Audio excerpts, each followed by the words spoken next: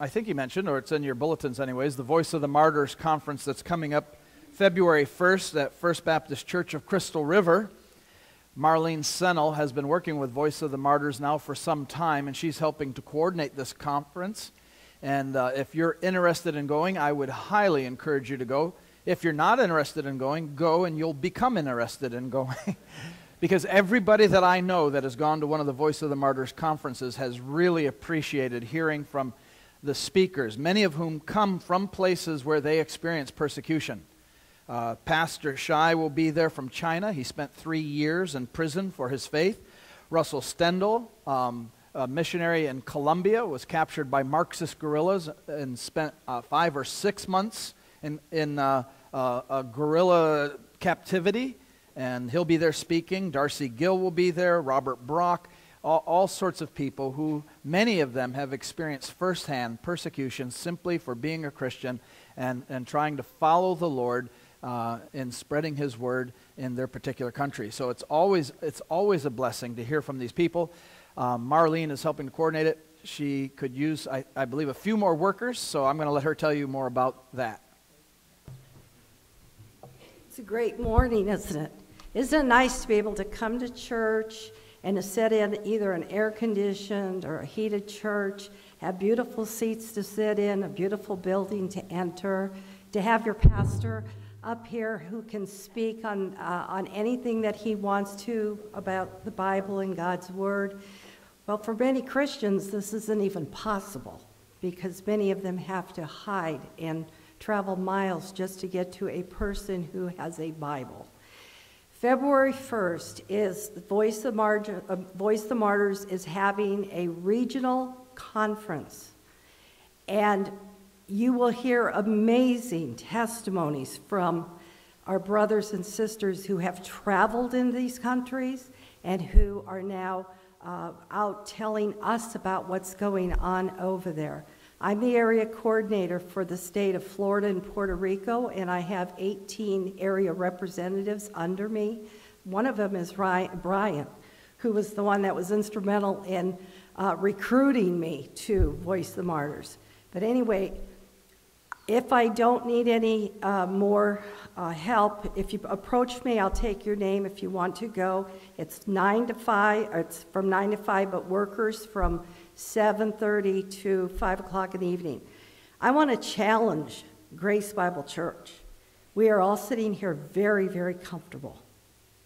And you're saying, oh yeah, I'd like to go. But you know, I want to do shopping on Saturday, or I work all week. I don't want to go. Or I'd like to go, but you know, I don't want to hear those sad, sad stories. Let me tell you, we need to hear those stories because what they're going through is going to be happening here, and you're going to need to know how to handle it, and they have to be our example. And I want to challenge Grace Bible because I think there's about 15 people right now that are going to volunteer for this. You don't have to volunteer to help, but come out and back your brothers and sisters up. Get on the website, www.meetings.com, sign up, that's all you have to do, and be at First Baptist Church of Crystal River, Saturday, February 1st, and support your brothers and sisters because they will go back and they will talk about it. And Pastor said Russell Stendhal, he's the pilot that flies into Colombia. He was arrested. He's got a ministry where he flies into Colombia. He drops parachutes down to the FARC guerrillas, and he now has generals calling him and saying, Russell, fly lower, get us some more of those radios, get them down here. So it's working. We have Pastor Curry from Israel. He lives in Bethlehem, and he's got a ministry in Israel as well as his father who's a pastor. Hear about what's going on in Israel today, and he will share that, things that are not on the news. And then we have this Pastor I never heard him speak, but I've heard other people that have come from China speak. You will be amazed, okay? I would like you to commit. The topic of this particular conference is, I commit. Bring your children, have them hear what's going on. It's free. There's no charge for it, okay? God bless each and every one. And I thank all of those here that are already, including Pastor, supporting Voice of the Martyrs. Thank you. And Marlene will be around in the front here right after the service. And if you would like to volunteer, you can see her. If you're just interested in going, again, it starts at 9 a.m. on that Saturday. And if we have enough people that want to go but don't have transportation, we'll take the church van. And so you can let me know if you for some reason can't drive up there or don't want to drive up there and you'd like to ride on the church van, see me, and I'll give you a first-hand experience of what it's like to ride with a race car driver in the church van. No, race car.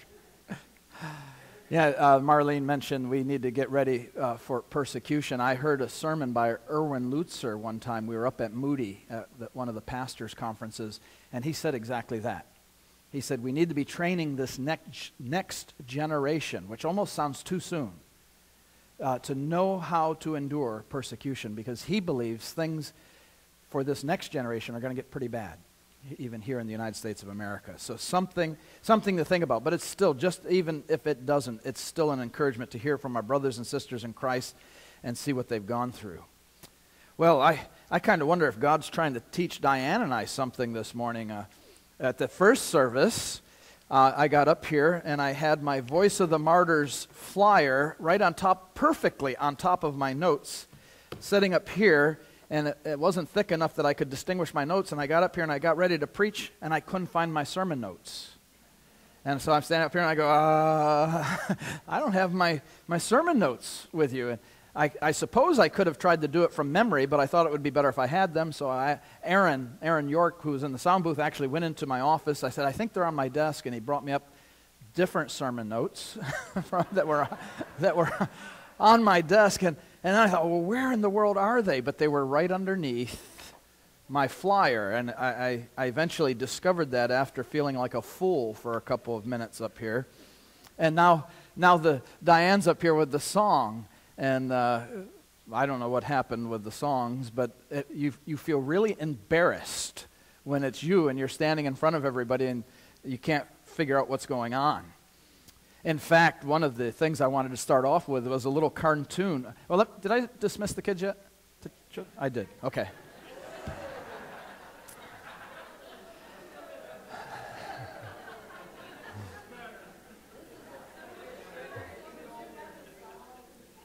Yeah. I was just making sure. No.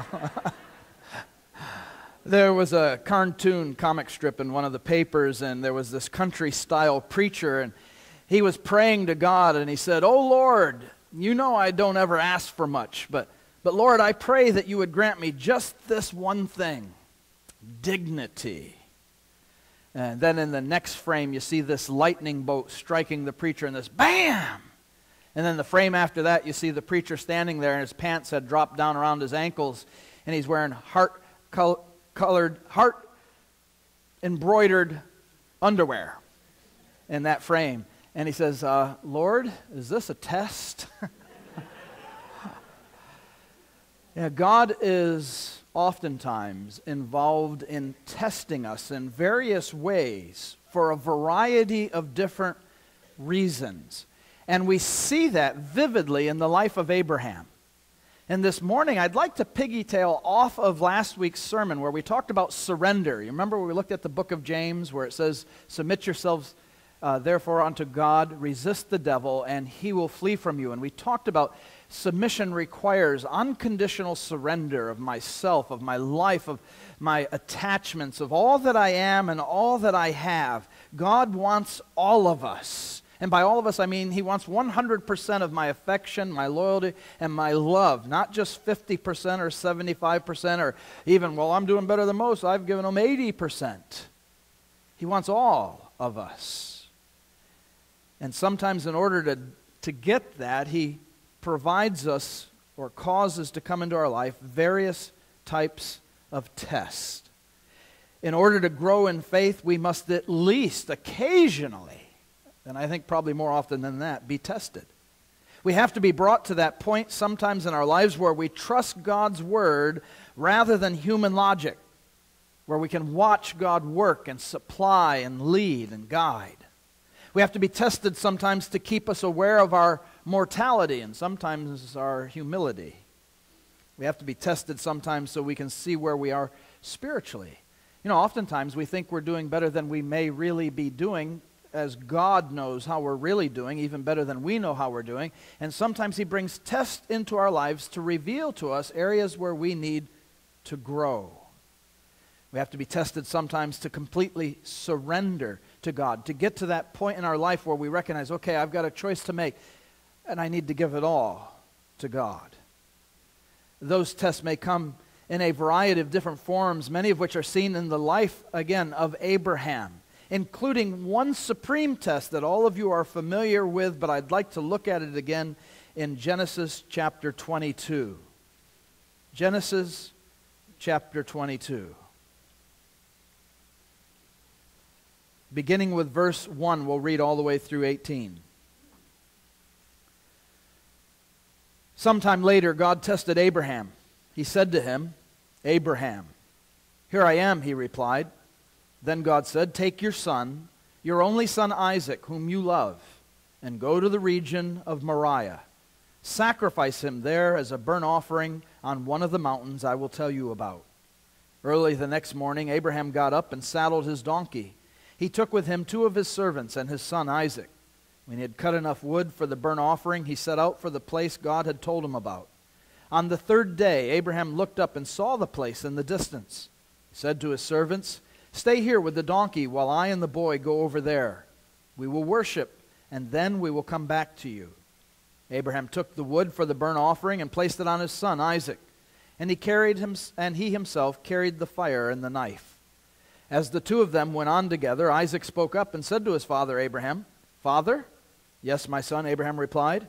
"The fire and the wood are here," Isaac said, "but where is the lamb for the burnt offering?" Abraham answered, "God himself will provide the lamb for the burnt offering, my son."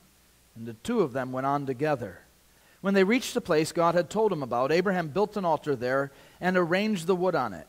He bound his son Isaac and laid him on the altar on top of the wood. Then he reached out his hand and took the knife to slay his son.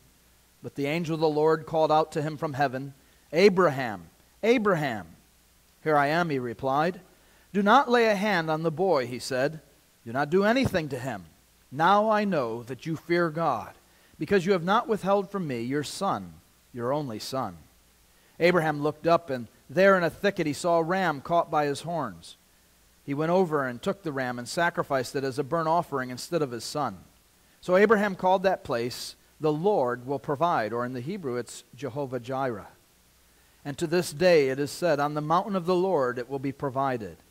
The angel of the Lord called to Abraham from heaven a 2nd time and said, "I swear by myself, declares the Lord, that because you have done this and have not withheld your son, your only son, I will surely bless you and make your descendants as numerous as the stars in the sky and as the sand on the seashore. Your descendants will take possessions of the cities of their enemies, and through your offspring all nations on earth will be blessed because you have obeyed me." Let's pray. Father in heaven, again, as we look at your word this morning together, corporately, as your body, I pray that you would help us to see the things that you have for us in it this morning. Father, I pray for your leading and continued guidance. I pray for an open heart on my part and on the part of everybody that's here. And Father, I pray that we would do as Abraham did, that we would totally, completely surrender our will to your will. That we would do whatever it is you want of us, whatever you desire of us, whatever you call us to do, wherever you lead, wherever we ought to go, that we would say, "Yes, Lord," and we would follow through with obedience. Father, I pray that your Holy Spirit would be at work in our hearts, causing us to become even more surrendered to you this day. In Jesus' name, amen. I read through this passage after a discussion we had over the Christmas holidays with my son about the topic of surrender. And what it says in verse 12 really jumped out at me. Again, if you look at verse 12, it says, "Do not lay a hand on the boy," he said. "Do not do anything to him. Now I know that you fear God." Now I know. That phrase, "now I know," really leaped off the page for some reason to me, and I know what that reason is. It was because I thought, well, gee, what about all the other things Abraham had done? It takes this before God says, "Now I know that you fear God." Now, granted, this is probably the greatest test that Abraham ever faced. Probably the greatest test that any of us could ever face. The offering up of your son. And a test, by the way, that God doesn't ask of many people in Scripture ever, right? We realize that that's the case because God forbids, actually, later on in the law of Moses, human sacrifice. Although it was a common practice in the land of Canaan among those that worshiped Molech and other pagan gods and deities of the land of Canaan, where sometimes they would even offer up their infant children, put them in the hands of a red-hot statue of Molech, and they would literally fry their children alive as a sacrifice to their god. And so Abraham was probably familiar with human sacrifices, but God doesn't ask us to sacrifice our children to him. In fact, he forbids it later on. But here he makes this request to Abraham. And then after Abraham successfully comes to that point where he is willing to offer his son, God interferes with the sacrifice and provides a substitute for Abraham to sacrifice instead. But it takes this much of Abraham's life before we read this statement, "Now I know that you fear God." And again, I thought about, what about all the other times that Abraham obeyed God? Way back in the book of Genesis chapter 11, God caused Abraham to leave his family. At that time his name is Abram. It later becomes Abraham. His wife's name is Sarai. It later becomes Sarah. And he says to leave your country, to leave your relatives, leave your family. Now he takes his father, Terah. This morning service, after I couldn't find my notes, I was so flustered I couldn't remember who Terah was. I couldn't remember his name. Sometimes little things like that throw you off. I don't know if you've ever experienced that, and it takes you a while to get back on track. But Abraham left Ur of the Chaldeans as God had told him to leave. And he traveled on his way to the Promised Land, not knowing where the Promised Land was. God said simply to Abraham, "Go to a land that I will show you." Now that takes a lot. We read through these passages and we don't think much about the emotions and the anguish and all of the little things that have to be done to accomplish some of these things that God instructed people to do in days gone by, these patriarchs of the faith that we read about. But that takes a lot to pack up and leave your country, doesn't it? I mean, we're talking about going into a foreign land. Now here, that's a little hard for you. We have to go to Mexico or Canada to end up in a foreign land. Well, or Georgia, I guess. But, if you were living over in Europe, it would be similar, where you have to go, and there's maybe a different culture. It was interesting on that motorcycle trip that I took on the way back from Belarus to see the differences between Belarus and Germany, marked differences, especially in relationship to prosperity, and then even differences between Germany and Austria, although they speak the same language, a little different accent or pronunciation, but the same language, and very closely related in culture, but differences. And then to get into Italy, which is right on the border of Austria, and still even different there, and then Switzerland, and all of these places there are differences.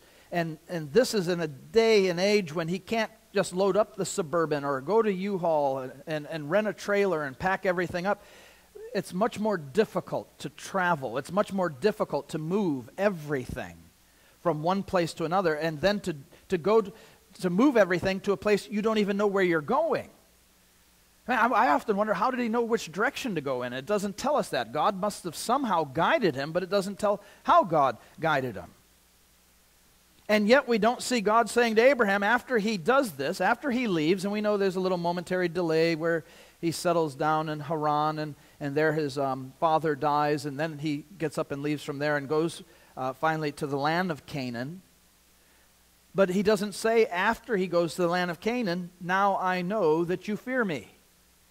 It's not until this point where we see God saying that. There's another test that Abraham had, one revolving around his nephew. You remember Lot went with him, and that's because Lot may have been a little bit younger, and he's fatherless. His dad had died in Ur of the Chaldeans, and so Abraham takes his nephew. There's debate over whether he should have done that or not, even whether he should have taken Terah, his father, with him or not, because it says to leave your people, etc., and go to the land that I will show you. But nonetheless, he seems to have been concerned about the welfare of Lot. He takes Lot with him, and they get to the point where both of them become successful and prosperous, and their herds are so big that their employees, their workers, their sheep herders were battling with each other, fighting with each other, squabbling with each other over the land where they were grazing their sheep. It wasn't big enough to sustain both of them. And so Abraham finally gets to the point where he says, well, you go to the right or to the left, and I'll go the opposite direction. He's trying to keep peace with his relatives. And he says, so you pick one place, and I'll go to the other place. And of course, Lot looks at the plains where the cities of Sodom and Gomorrah were. He was attracted to that. He goes there. He eventually ends up living in Sodom. He's captured when there's this battle that takes place between the king of Sodom and the king of Gomorrah and the king of one other city and some other kings. They go to war. In the process, Lot is taken captive. You remember the story. It's relayed back in Genesis 14. And one of the men escapes. They come to Abraham, who they know is the uncle of Lot, and they say, hey, your nephew has been taken captive by these men. And Abraham goes and rescues his nephew. Now, he could have simply said, well, you know what? He chose to live there. Let him suffer the consequences. Right? He made a decision. He went there. Probably should have went there in the first place. And he's getting what he deserves. But instead, he goes and he rescues Lot. He risks himself and the lives of 318 trained servants that he had, which shows the degree of prosperity that he had experienced. And he rescues his nephew. But it's not at that point that God says, now I know that you fear me. So he's had the test of leaving his country and his relatives behind, going to a strange place where he doesn't even know where it's going to be. He has the test of taking care of his nephew and rescuing him from the hands of these foreign armies. Then there's another type of test that comes, which may seem minor in some ways to us, but I think it's much more major than we would admit to. And that's where he meets the king of Salem, the high priest, Melchizedek. Do you remember that? In Genesis chapter 14, verses 17 through 20, it talks about that. And he recognizes Melchizedek to be a high priest of the living God. And he gives to him a tenth of all that he has in recognition of God's blessing and prosperity. They say, well, what kind of test is that? It's a big test for a lot of people to give 10% of all that they have. But Abraham did it. And yet it's still not at this point where God says, now I know that you fear me. Then another test related to that type of test comes up. When the king of the king of Sodom and Gomorrah say to Abraham, hey, you can have any of the spoils that you want to have for rescuing us. And Abram says to the king of Sodom, no, I'm not going to take any of it, lest you say, or someone else may say, I have made Abraham rich. The only thing that he took, he said, was some things for his men. But Abraham didn't take anything because he didn't want anybody else to get the credit for the prosperity that he had. Now, what would you do? I know what I would probably be thinking. I'd probably be thinking, well, I risked my neck, and I took 318 of my men, and we had to, go there and fight, and, there's a payment for taking that kind of risk, right? And so it's only right that this man offer me something, and it's only right that I say, well, not only right, but certainly it's okay to say, okay, yeah, I'll take this and this and this and this. But no, Abraham thinks about the reputation that he might incur as a result of taking money from the king of Sodom, and the fact that people might then give the king of Sodom credit for Abraham being rich. And Abraham doesn't want anybody else to get that credit, only God alone. And even if it means giving up something or not taking something, suffering a little bit, although he was fairly wealthy, so I don't know how much suffering it would involve, but he's still giving up something. If you got a boat at home and somebody offers you a second boat, okay, I can deal with two. There's still that struggle to say no to that second boat or that second car or that second house. If somebody was to offer you, if you were to place yourself into a situation similar to Abraham, and yet Abraham thinks first and foremost about God and what people might say in the process and say, no thanks. Thanks, but no thanks. I'd say that's successfully passing a test. And yet it's still not at that point where God says, now I know that you fear me. We see another test that comes up. God tells Abraham that he's going to give him a sign by which his covenant will be established and remembered. Remember what that sign was? It was the sign of circumcision. At the age of 99, Abraham was to be circumcised. He, and at that time Ishmael was his only son through Hagar, which was one of those tests that Abraham didn't successfully pass. Abraham wasn't perfect, and the scriptures include, in fact, that's one of the things I think that lends, and I've mentioned this before, to the authenticity of the Bible. We have a religious book promoting holiness and right living that includes within it the failings of men. Now, and I've said before, if I was going to write a book about God and want to pass it off as actually being God's book, I would have all the patriarchs being perfect, be like these guys. I wouldn't include some of these weaknesses and failings that we see in the lives of so many of these people, but God does. And while Abraham didn't wait for God's promise to be fulfilled through his wife, Sarah, and he goes into his handmaid and has a son by the name of Ishmael, he fails that test, yet there's another test given to him, and God says, here, I want you to circumcise yourself and every male in your household. You say, well, what's the big deal about that? 99? Gee, God, can't I just wait till I die and you can start with the next generation? I mean, and we're not talking about where you can go into a walk-in clinic or a hospital, a sanitary setting where there's no, antiseptic and painkillers and something that will help prevent possible infection or pain. We're talking back where they take a knife and without going, that's a test. That's a test. And it's a weird kind of test, if you ask me. Circumcision as a sign of the covenant? Why? Theologians have debated that for centuries. Why? Why circumcision? And why not an earring or a nose ring or an earring or and the only thing I can figure out is because I don't know of any other culture that was a distinguishable characteristic of that culture. Now, you can say, well, there is today. A lot of American kids are circumcised in another country. Yeah, today there is. But if God would have said, put a ring in your nose, there were all sorts of cultures that had nose rings. We know that from reading through the Old Testament and from studying archaeology. There are cultures that had earrings. We see that. And cultures that had marks. Tattoos didn't start with our century. They started way back in the Old Testament. There are passages that talk about being tattooed and forbidding that, actually, being tattooed for the dead. Apparently that was a part of some of their pagan work. And so circumcision is unique, and they would bear it in their flesh for all the days of their life. And every male child that was circumcised would have a constant reminder throughout their lifetime. You can't take it off, right? A nose ring you can take out. You can lose it somewhere. I lost my garage opener the other day, because it's not permanently a part of my body. I did something I haven't done since my back injury. It was a beautiful day. I went outside and I saw the sun, and my motorcycle hasn't been ridden in a long time. And I think, is my back good enough to just take it down and get some gas, because the gas tank was almost empty. And empty gas tanks tend to rust, so I wanted to fill it up. And I thought, I'm just going to ride to the Hess station and back. And I took my new garage door opener, because now I got a garage door opener so I don't have to hurt my back on it, and I put it on my windshield, the windshield of my motorcycle. And it fit pretty tight. I thought it would be okay. And I go get gas at the Hess station, and I turn around and I go home, and I pull in the driveway, and I go to click the garage door opener so I can pull the motorcycle back into the garage, and guess what? It's not there.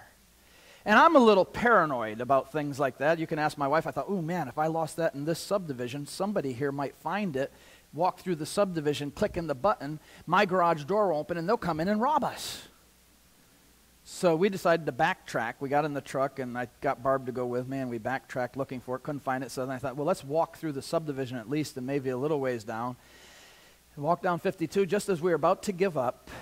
I looked down the road a little ways and there was the garage door opener. We had done a lot of praying. I said, thank you, Lord. And it still works.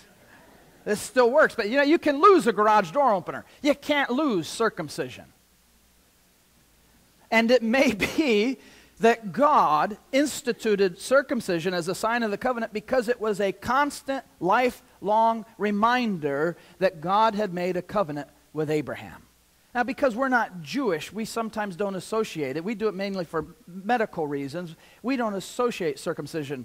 Well, we do as Christians when we learn, about the Bible. But you know what I'm saying? American culture is becoming more and more divorced from the whole beginnings of circumcision. It was a sign of the covenant. And so Abraham follows through with the command of God to circumcise himself and all of his household. Remember, there's 318 trained servants in his household. There's probably more servants. The 318 are those men who could fight as a part of defending their possessions and their wealth and their prosperity in those days. You didn't just call 911 and say, hey, somebody's trying to steal my stuff. There was no county sheriff. You were the sheriff of your property. You were the only one that could protect your goods. And so they would train some of their servants to fight. So if there's 300, you imagine coming up to 318 guys who know how to fight and say, guess what, boys? You're all going to get circumcised today. Well, the first thing they're going to do is go, what? What do you mean? What's that? And then he explains it to them. I can see 318 guys pulling their swords and say, oh yeah? And why is this happening to us? Because God told me to do it. But he does it. We miss that. We think he just walked up and said, hey, everybody, you're going to be circumcised today. And they go, oh, good. Can I be first? These are grown men. I don't know what he had to go through to convince them that they had to be. You can say, well, they were his servants. They had to do it. Okay, he might have, hey, do this or get out. I don't know. We miss all of that. But I'm certain it was a test of one sort or another. And Abraham follows through with the test, and yet it's still not at that point in time when God looks at him and says, now I know that you fear me. Now I looked at this passage, I thought, wow, all of this stuff that Abraham had already done. I mean, wasn't the guy devoted enough? Didn't he express his love often enough? Didn't he express his faithfulness enough? Wasn't he obedient enough? Why is it not until this point where God finally says to him, now I know that you fear me? And the only thing I can come up with is because it isn't until this point in Abraham's life where he is faced with the most difficult decision ever. Remember, he's waited for 99 years for a son. I mean, some of you that have never had children understand what it's like to want to have children and not be able to have children. Some of you who had to wait for a long period of time, you understand what that's like. And when that baby comes along, it's like, wow, it's the most precious thing to you in the world. Now imagine being Jewish in a day and age when having children was a huge thing because your inheritance was passed on through that child. And it added to your sense of significance and doing all that you're supposed to do as a man. And so finally he has a son, and God says, offer your son, your only son. We miss the turmoil and the mental anguish, the emotions that must have been there as Abraham takes this 3-day journey. Remember, it says that God says, go and offer your son at Moriah on a hill that I'll show to you. And it tells us in the passage that we read that it took 3 days. What do you think was going through Abraham's mind on that 3-day trek to Moriah? I know what would be going through my mind. I'd be having some ambivalence. I'd be thinking to myself, God, you made a promise to me way back in chapter 11, although he wouldn't have said chapter 11. You made a promise to me that through my seed all the nations of the earth would be blessed. And I tried to sort of help that out with Hagar, the handmaid, and you corrected me on that, and you said it's going to be through Sarah, and now we've got a son through Sarah, and she's too old to have another. She was too old to have the first one. It was miraculous. She's too old to have another one, and so how's this going to all work out, God? I mean, that's just trying to figure out the logic of this type of request. Say nothing about the emotions that would go along with taking your one and only son, who now he's been in the household for a little while because he's old enough to carry the bundle of sticks. So I'm guessing, apparently he walked. I'm guessing he walked, but he's old enough. It says that he was the one carrying the sticks. Abraham carried the fire and the knife. So the boy's, probably a teenager. He's been living in the household all this time. Abraham sees him as the promised child of God, obviously a miracle. I mean, he's almost 100 years old. His wife's real close to that. They finally have this child. That doesn't happen at that age in life when you've never had children. And now God says, sacrifice him. My guess is Abraham loved Isaac more than anything else he possessed. And God says, sacrifice him. God puts us in a variety of different tests through life to continually bring us to the point where we have surrendered our all to him. Even our children. Now remember, God didn't make him go through with this. Abraham didn't know what was going to happen. Now, you say, well, wait a second. Hebrews says, and it does in the book of Hebrews, that Abraham did this by faith, believing that God could even bring his son back from the dead. That's true. But does that make it any easier to plunge the knife into the heart of your son? Oh yeah, God's going to raise him up. No, that's not going to make it any easier to cause that pain, because you know it's going to hurt him. And the tears, and I can see the boy laying there on the wood looking at his dad with fear in his eyes, because the knife is raised. And God doesn't stop him till the knife is raised, till apparently he's ready to come down with it. And then God says, wait, Abraham, don't touch the boy, and provides for him a substitutionary sacrifice, the ram that was caught in the thicket. God wanted Abraham's all, and it's not until Abraham comes to that point where he is willing to give that he loves most, and not just willing, but actually in the process of doing it.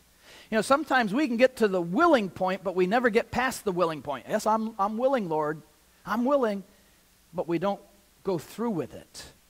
And God wanted to bring Abraham right to the point where he was not only willing, but he was actually going through with it before God stops him. And that's when God finally says to Abraham, now I know that you fear me.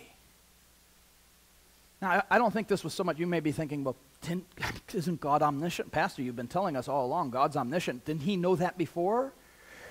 Yeah, God knew it, but I don't think Abraham did. Abraham hadn't experienced the reality of total surrender yet. This wasn't for God. This was for Abraham. Abraham had to come to that point in his spiritual life where he was willing to give everything, including the promised child, his only son, to God. And it is at that point where God says, now I know that you fear me. Sometimes we live our lives for God based on what we've done in the past. And the older we get, the more likely we are to do that. Well, God, I used to be a Sunday school teacher. I've put in many, many years. I used to help out at the church work days, and I used to help with kids club, or I used to, and I used to, and I used to, and we live life based on the past. But what we see in the life of Abraham is that God is continually working with Abraham right up until the day Abraham dies. You can't live life based on just past accomplishments.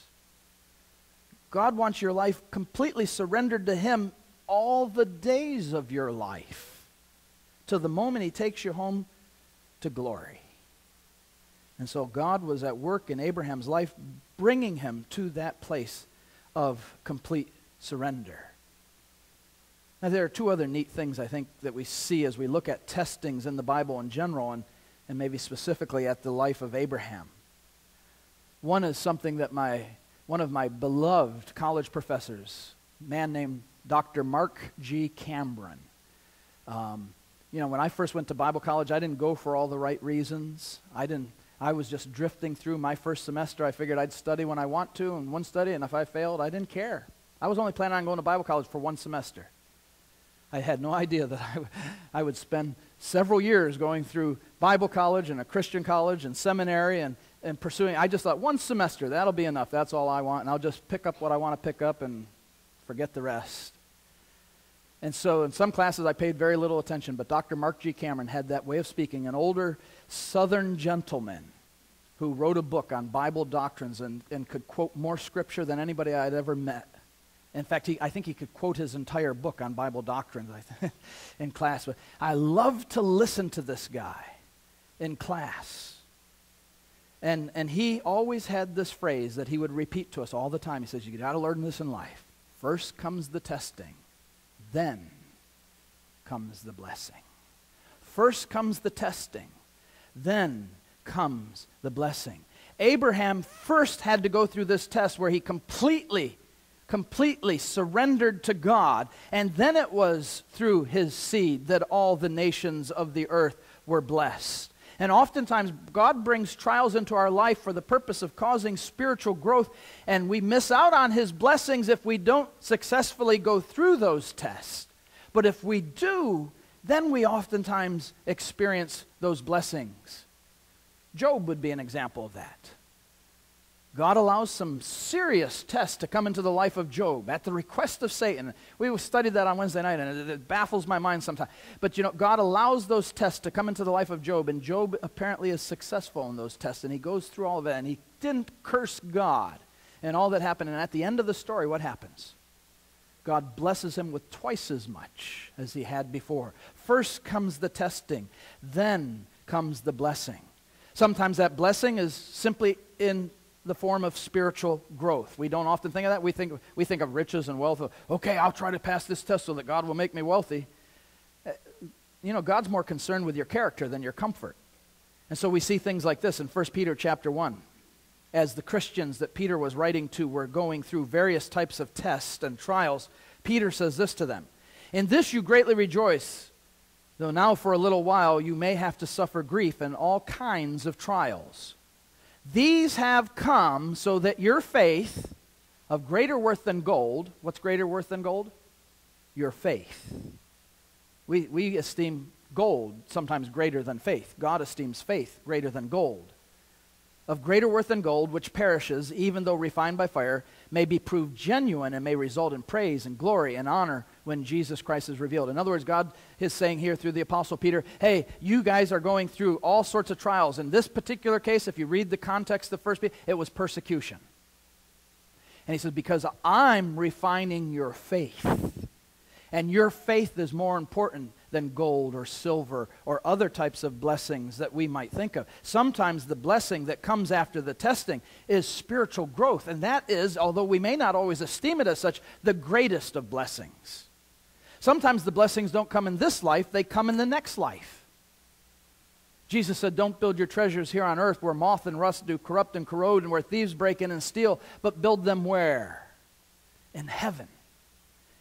And it may be that in this life you will go through trial after trial after trial as God continually refines you for his purposes so that it will result in praise and glory and honor to God as you live as a vibrant living testimony to Jesus Christ in this world. And it won't be until you're in the next that you receive the blessings. For some people that may be true.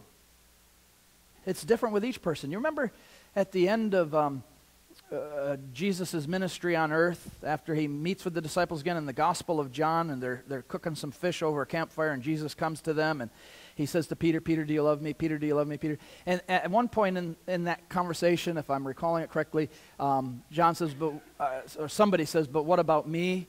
And he says something to the effect that, don't worry about what's going to happen to you, or something different may happen to you. I can't remember the exact wording of it, but the bottom line is one thing may happen to one follower of Christ and a totally different thing may happen to another follower of Christ, and it doesn't matter what happens to him.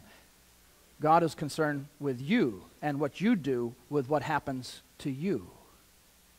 Whatever trials he's brought into your life, he's brought into your life because he knows you best and knows what you need most. And those trials aren't always easy. They're difficult.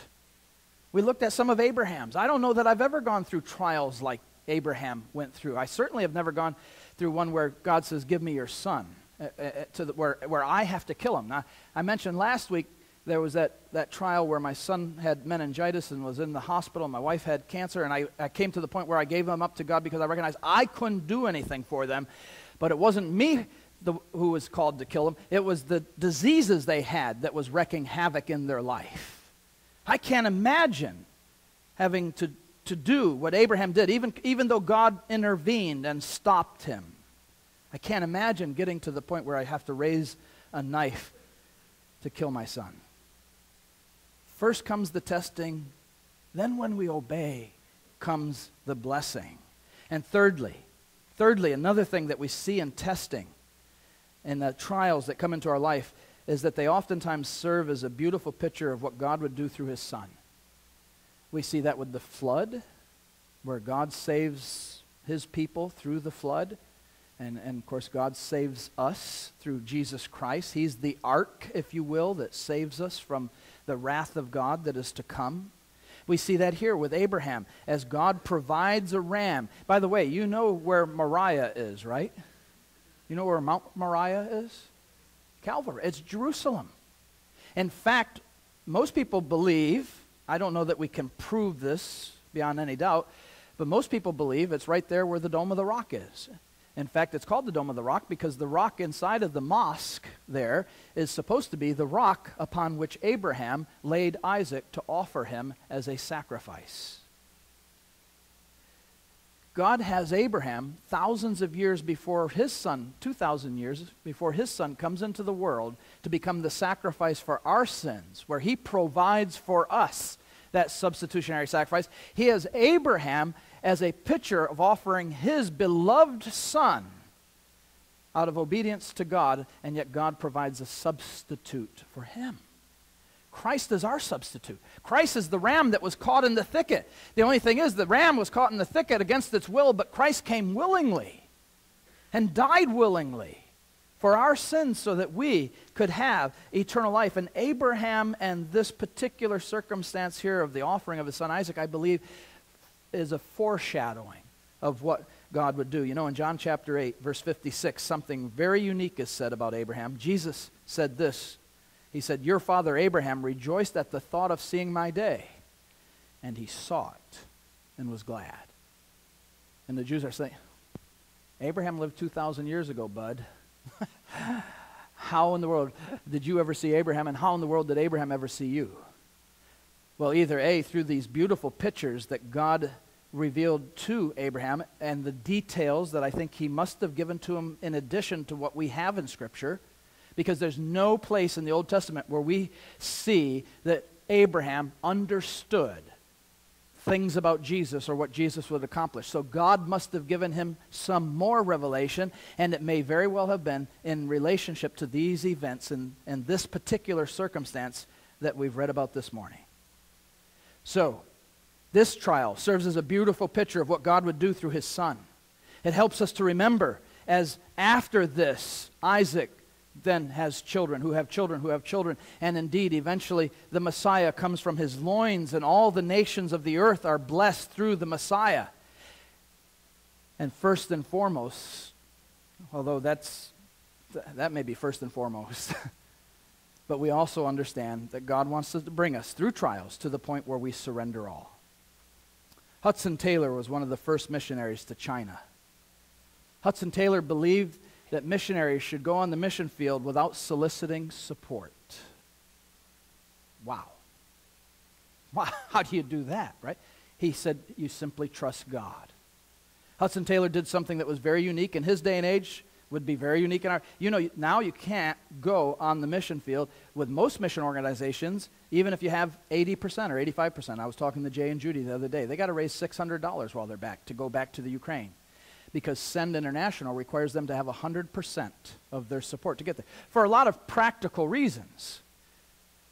But can you imagine a missionary coming today and saying, hey, I want several of you to join me in going to China as missionaries, and we're going to do it without soliciting any support. We are just going to let God provide.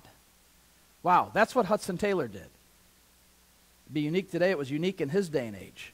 After he got there and served the Lord in China for several years, he realized how vast the need was, as we do even today in China with the millions and millions.